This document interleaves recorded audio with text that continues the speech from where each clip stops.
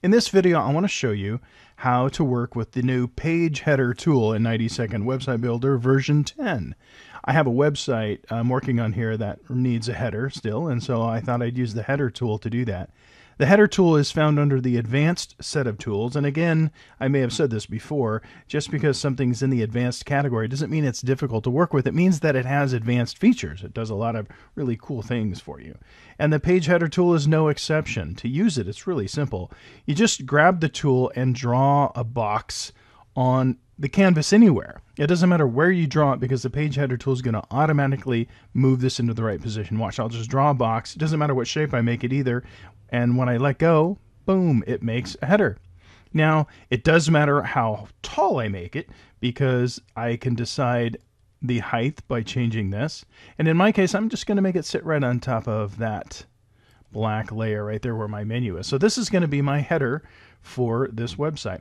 Now, one of the things I want to do is design this header to match the look of my website. So I'm going to double click on it and bring up the page header properties where I can style it. I'm going to choose an image. I've got an image I want to use for this. And so I'm going to click on this folder. And here's the background image I want to use. Click Open. And click OK. Now I've got a header here that I want to use. And in fact, I'm going to stretch it down a little bit more. There we go. And tighten that up a little bit. Okay, so what I've done is I've just made a header. That's pretty simple.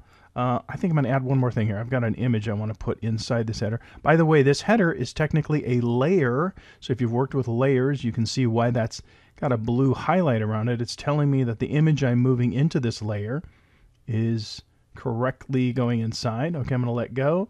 Okay, so this header tool basically is just a quick way to make a layer header. But it's got some really cool features. So let's F5 here and see what it looks like. I haven't done anything too complicated. You'll notice what it did for me is, of course, it made the header go to the top of the page. It also made it infinite by default. I didn't have to go set the relative horizontal sizing like you normally do with a layer. It automatically did it for me. And so this is a relative horizontal sizing layer, which means that this background, this whole header, is going to stretch and accommodate any size browser. As you can see, it goes on infinitely, which is kind of cool. Let's close this and let's mess with some of the settings. I'm going to double click and bring up the page header properties. The first thing I'm going to do is change the alignment. Right now it aligns left. You'll notice that this image stayed over to the left. That's because of the alignment. I'm going to change this to center just to show you the difference. Click F5 to preview it. Watch what happens when we center the content. You'll see that it does line up with the rest of my website that's also centered, and you'll see that that looks a little bit better. Most of the time you're going to want to center your content. So because the page is centered and now the content in the header is centered, they're going to stay together a little bit better based on the size of the browser window. Okay, one more thing we'll do. Let's double click on it again. And let's see what stretch does. Stretch is a little different and probably a rarer use, but this is what stretch does. And in my case, I probably would want to do it. You'll notice that the picture does look a little bit stretched because it's all the way over here, and yet it's all the way over here. Watch what happens when I change the size of the browser. It actually stretches the content with it. That's kind of an interesting effect. There may be an application for you to do that in this particular demonstration, this particular website. That's not something I would want to use, but that's there because there will be times when you would want to. Anyway, I'm going to double click. Let's change this back to center. That's what I like. And we've been using the default mode, but I'm going to show you another mode. This one's called fixed. You'll like this. I'm just going to click OK and click the F5 button. And you won't see any change at first, but here's what a fixed header does. I'm going to scroll down the page, and you'll see that my header stays fixed in place. Now, this is a really great effect, and people have asked, how can I make my navigation or my header bar stay in place? And this is exactly how you do it. If I wanted to do that with my navigation, I would have put it up inside the header. In my case, I didn't. I have a navigation layer right here. And if I were to put this up inside the header, then it would stay in place, and that would be another way of using a fixed page header. But you can see no matter where we go down the page, it stays fixed. Let's close that and look at some more options.